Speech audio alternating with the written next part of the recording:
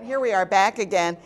And if that didn't have you tapping your feet, I think this group will have you scratching your head, right? Hard act to follow. Hard act to follow. We've got Melinda Burns here, and she's going to give us an idea of what you might, if there's any disabilities in your life, and you need to know a few tips that she's going to share with us.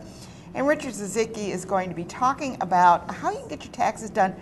You don't have to go anywhere. You can go to your computer, do it, and it's a safe site. Is that right, Richard? That's right, Ann. Circles of Mercy and also Wildwood. So tell us a little bit about, first of all, the disabilities.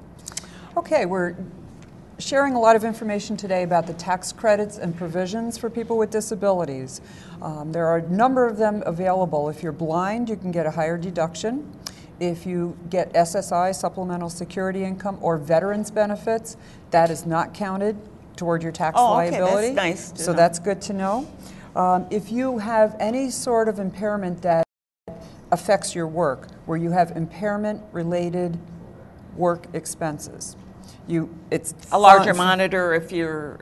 Everything involved. It could be from personal care, any kind of adaptive equipment, any assistive technology, anything that helps you work. Transportation, it could be anything involved there. You always save your receipts, as we talk about save your receipts, but that is called an IRWI and fondly known as an IRWI. But the impairment-related work expenses are very important for a large number of people who need that to go to work.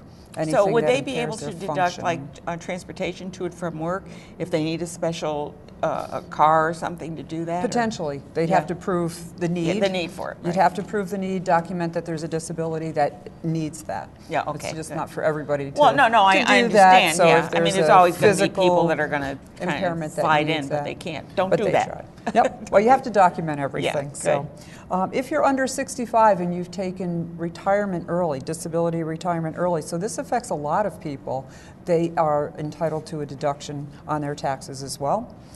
Medical expenses, this is a very big one. A lot of people with disabilities incur a lot of medical expenses around conditions, treatments, diagnoses, transportation supplies, transportation on that as well.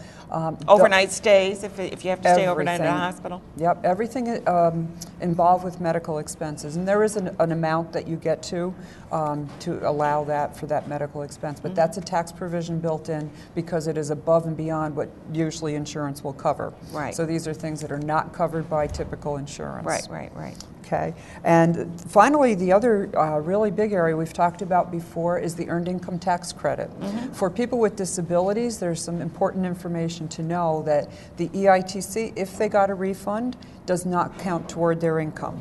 Okay, well, that's another nice huge. thing. That's very big. People are afraid of that. They don't want to claim it. They didn't get a W-2 form, and they're going, well, gee, should I add it or shouldn't I? I mean, I got one investment that I have. It's funny, and I'm looking and looking for the W-2 form, and then I realized over the entire year I earned $3.25, and I go, oh, no wonder I didn't get a 1099.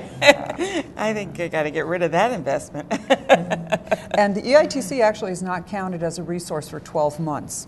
Most people spend it pretty quickly, but if there's an event where it would impact their benefits, they are always going to look at that as, or not counting it as a resource for 12 months. So that you have a year to spend it, which is really good. A lot of people with disabilities don't have a high income, so they think, oh, I don't have to file. But in order to get the earned income tax credit, they have to file a tax return, even if they're at a lower income level than expected. Well, the earned income tax level, do you have to be working to get that, or? Yes. Right, that's you have to be working. That's what I thought. That's what they had. But you're saying they don't think they earn enough. Exactly. So it's an earned income based on that. And that level fluctuates depending on the number of hours that they work, how much salary they make, plus the number of dependents that they have. Right. Now, Richard, when you have this My Free Tax, to do your taxes online, does this work for people with disabilities, or would this be more complex? I think it's got the ability to do that, particularly if they're tech-savvy individuals. One of the nice things about what we call FASA sites, or facilitated self-assistance, is that it's a new program, but it's totally secure. It's for people with combined, either individuals or combined incomes of 87. Yes. Or 50, I'm sorry, 58,000 58,000 or less. Okay, all right. And so, I mean, that's a big chunk of the population. And it's a really easy program. It's secure. It's online. It takes you through the steps. But how do you keep your you got to print it out? Is that Yes, it? it's got the whole thing. Okay. You have that you whole don't keep it in capability. the clouds or anything? No, no, no. You can print off a copy of it. It's electronically. Once you're done, you electronically submit your refund to the IRS, plus for free. Plus, you also have the ability of doing the same thing for your state return, submitting it electronically for free. And then, provided that you've entered in the correct banking routing number and an account number, those refunds will be Go right into your account. direct deposit right into your account within 7 to 10 business days. And what is that site? One. So It's- I don't know if I said it right. Yeah, That's why it's I want. myfreetaxes.com Okay. / New York cap region.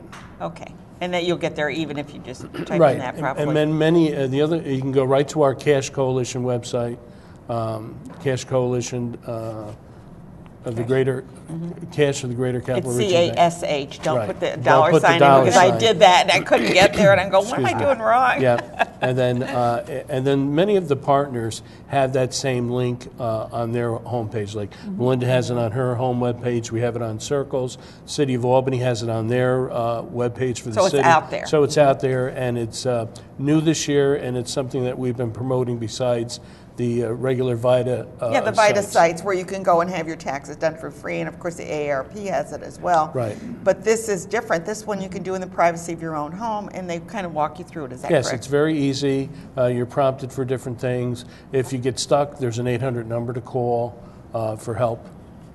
Good, good. Well, it looks like there's no excuse why people can't get their taxes in on time. What's the date? April 15th. It is the 15th. There's Still well, the you know, 15th. sometimes there's a holiday, there's this or that, or they, you know. That's all right. In Massachusetts, I think that's where the problems come up. There's a date in Massachusetts, they have a holiday, and then we give us an extra date in the East Coast. Right. We have to do it. So you can do both your federal and state on this website. On is the that correct? on the FAFSA sites for free. Right. And then just to remind the viewers again about filing for regular taxes, probably the easiest way to find out where a site is closest to where they live is by dialing 211. Okay. And you tell the And that's the United Way. United Way Yeah. information line for social services. You just tell the operator your zip code, and then they have dual capability.